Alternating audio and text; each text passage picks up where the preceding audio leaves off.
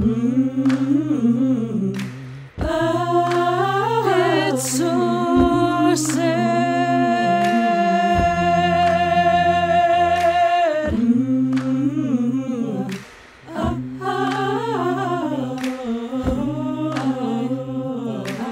It's so sad. We don't understand each other yet. How can this be when we've been living together so long? So close to each other's beauty. It's so sad.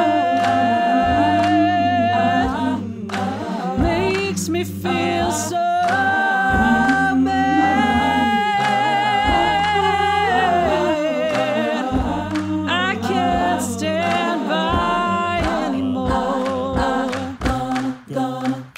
gonna sing about it, gonna sing about it, gonna sing about it, gonna sing about it, gonna sing it when I feel like crying, when I'm uncomfortable and don't know why yet, when I am guilty of the laissez-faire,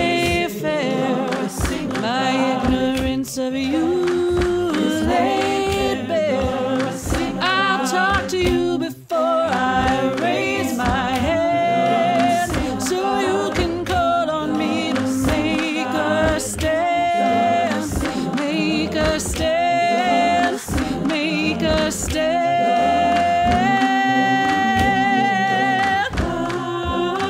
Am I responsible? Are you responsible? What are we responsible for?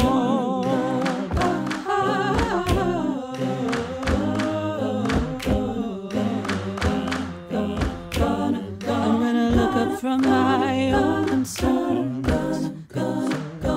reach across the chasm of what I never learned. So wide, so full of burning, your eyes are turning to me now, saying it's time, it's way past time to step outside the echo chamber. Stop pretending it's alright. Stop pretending this is not us. Stop pretending it's alright. Stop pretending this is not life. Gonna sing it when I feel like crying. When I'm uncomfortable and don't know why yet. When I am guilty of the laissez-faire, my ignorance of you. Talk to you before I raise my hand, so you can call on me to make a stand, make a stand, make a stand.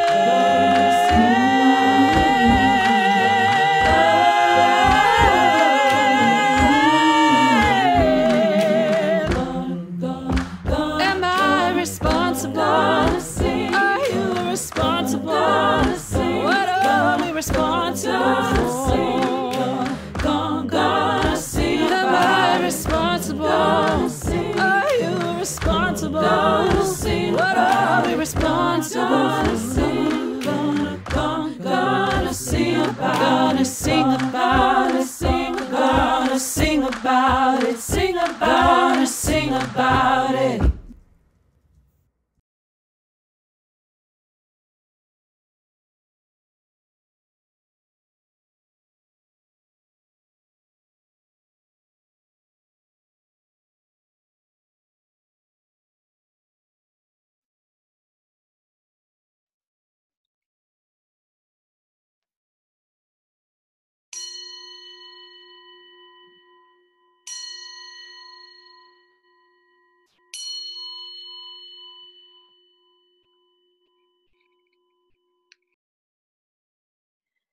With Job of old, we cry out.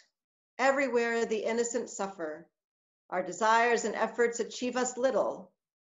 O God, are you good yet do nothing to help us? Our answers have holes and we fall through. We invite you to voice your own laments aloud in silence or in the online comments.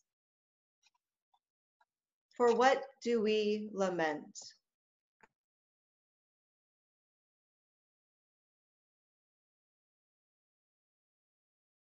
For what do we come before God this day and cry out?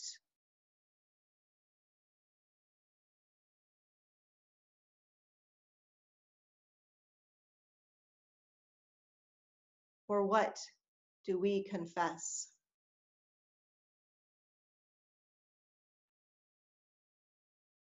Hear us, O God. Hear us, O God. Show yourself, O God. Show yourself, O God. Give us life. Give us life.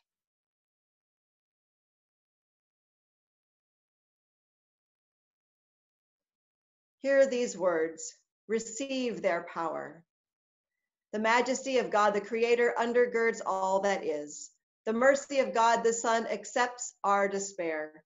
The comfort of God, the Spirit, embraces us in communities of care. Thanks be to God. Thanks be to God. Amen. Let us pray. O God, where hearts are fearful and constricted, grant courage and hope. Where anxiety is infectious and widening, grant peace and reassurance. Where impossibilities close every door and window, grant imagination and resistance. Where distrust twists our thinking, grant healing and illumination. Where spirits are daunted and weakened, grant soaring wings and strengthened dreams. All these things we ask in the name of Jesus Christ, our Savior. Amen. Amen.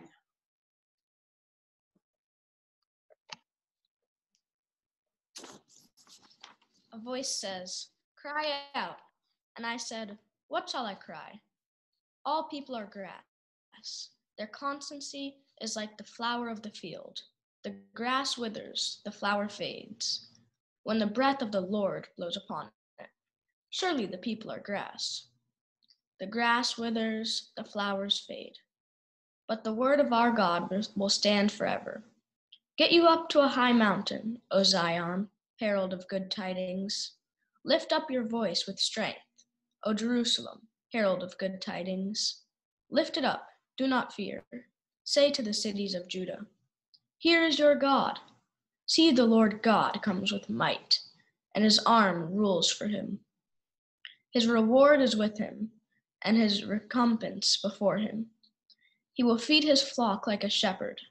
He will gather the lambs in his arms and carry them in his bosom, and gently lead the mother sheep.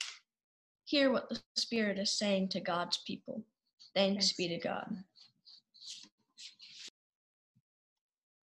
How long, O Lord, will you forget me forever? How long will you hide your face from me?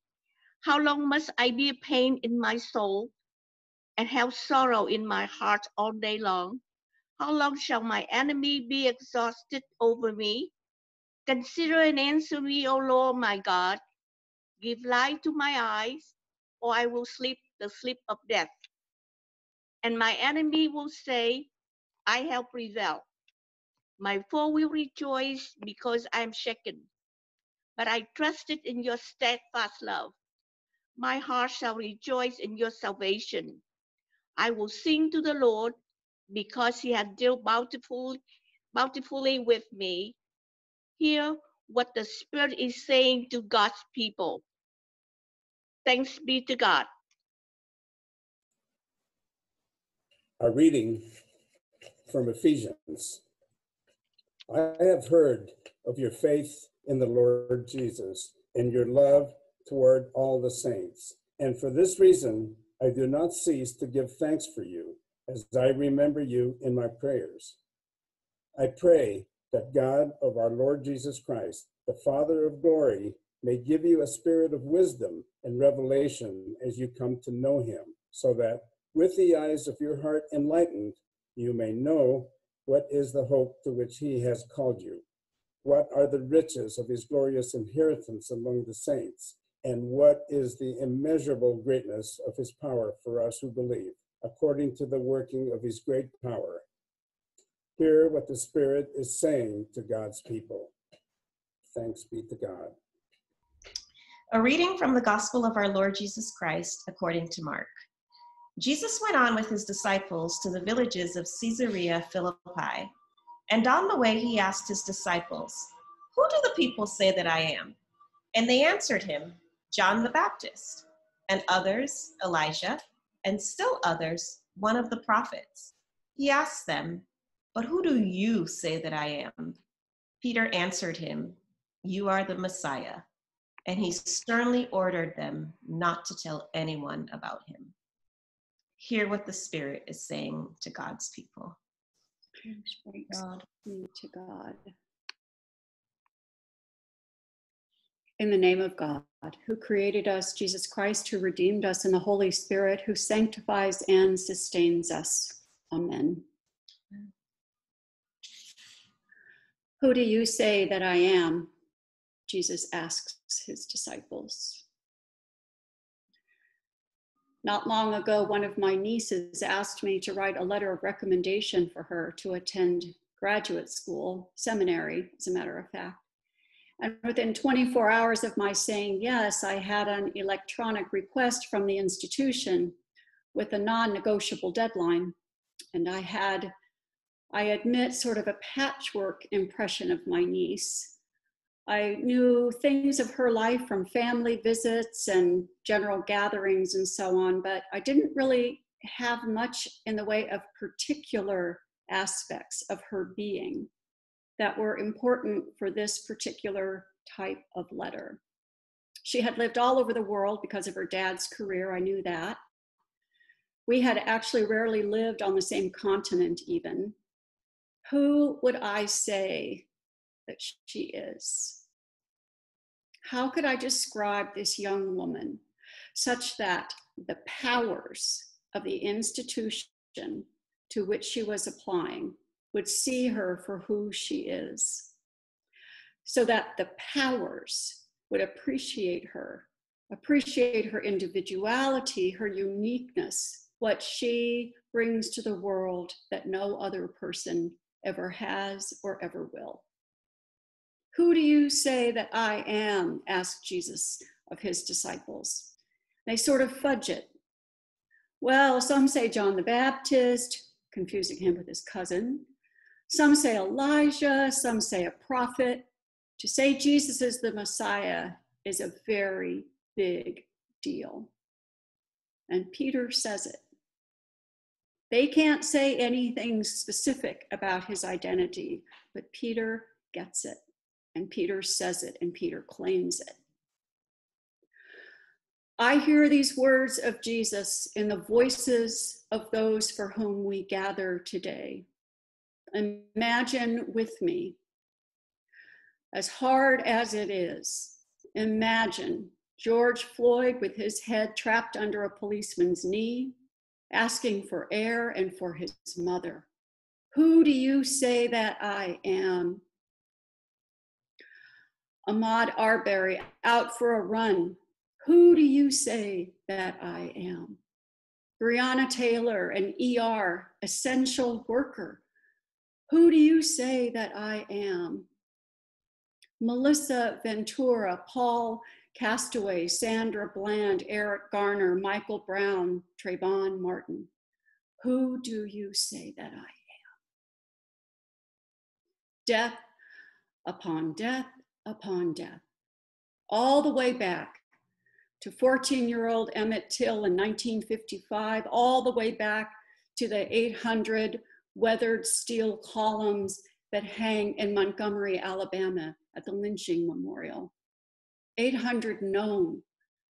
There are many more unknown victims of systemic racism in this country.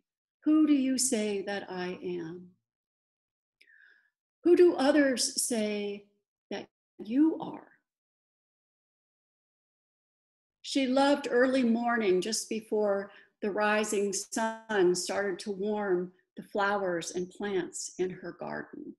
He loved one-on-one time with each of his children.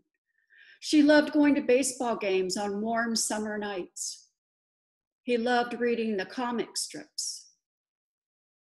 It's in our particularities that we find and locate identity. Not being seen as a unique creation of God dehumanizes and lumps us into categories. The 3 most recently murdered Black Americans at the hands of whites were not given the opportunity to say or show the powers, their particular belovedness. That is a violation of the soul of each of them and our own souls too. Yes, there are legal violations, there are moral violations, but what is so terribly painful is the violation of their hearts and their souls, of their preciousness in the eyes of God and in the eyes of the powers of this nation. If we say Jesus is the Messiah, then we better be ready to prove it. If we think we are like Peter and we can claim our place in God's kingdom, then we need to pray that the eyes of our heart are enlightened, that we are worthy of the hope to which God calls us. When we can say something particular in response to the question, who do you say that I am? By each Black victim of white power, then we are closer to claiming Jesus as Messiah. But not until then do we have that privilege. Amen.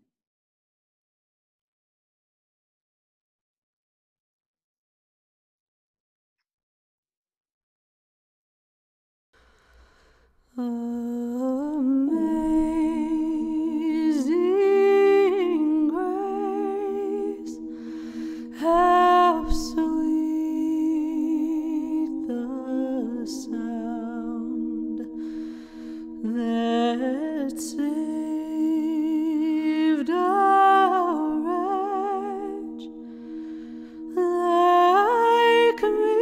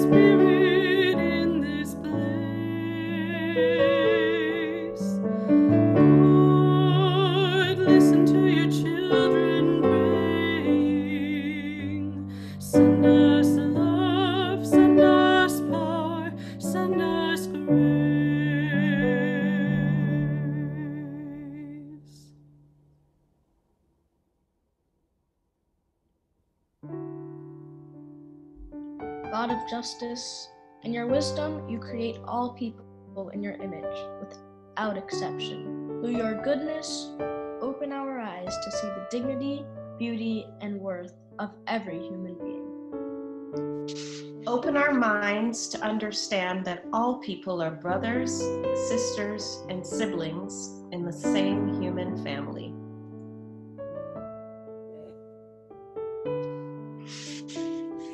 Han, you gotta unmute.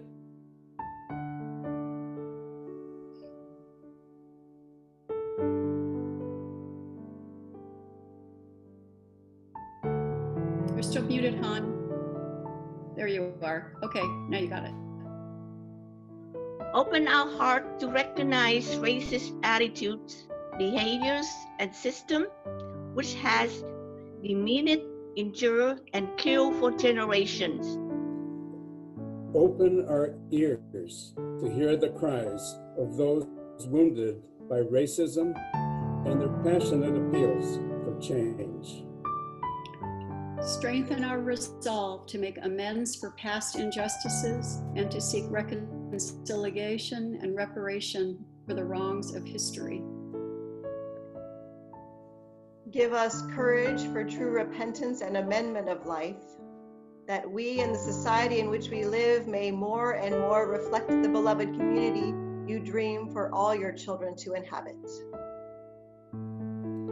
Fill us with courage, that we might seek to heal wounds, build bridges, forgive and be forgiven, and demand peace and equality for all in our communities. In your name we pray. Amen.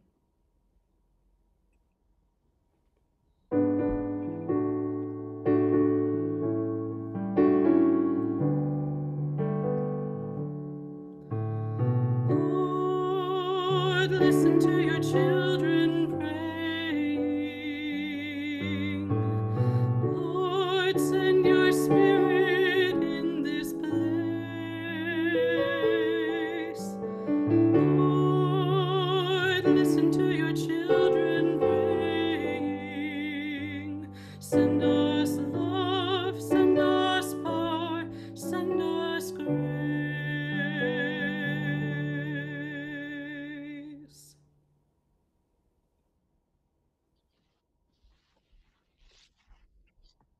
Let us confess our sins against God and one another.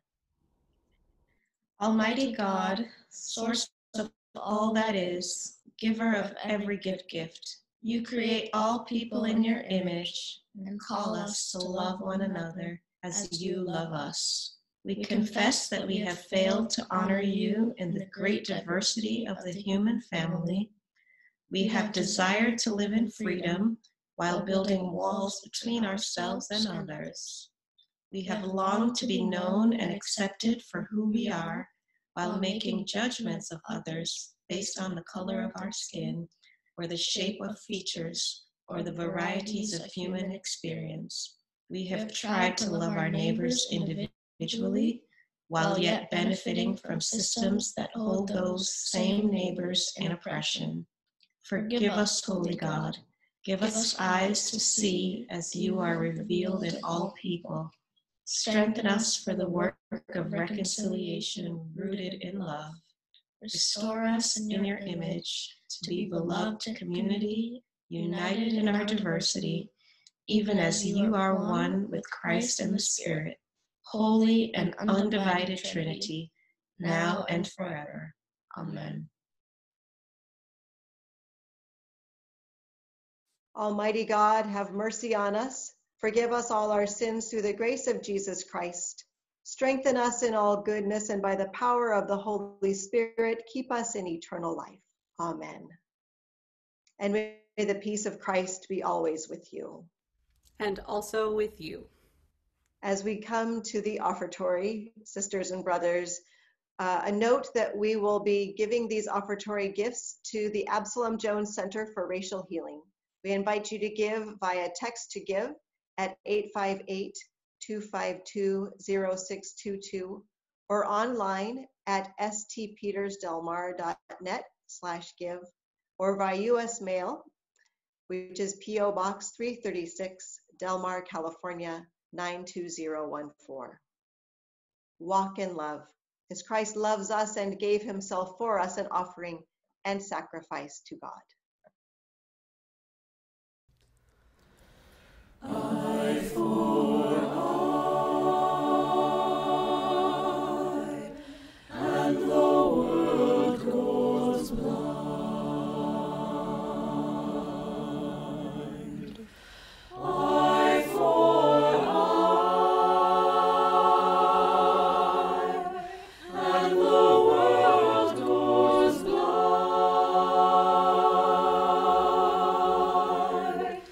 Eye for eye.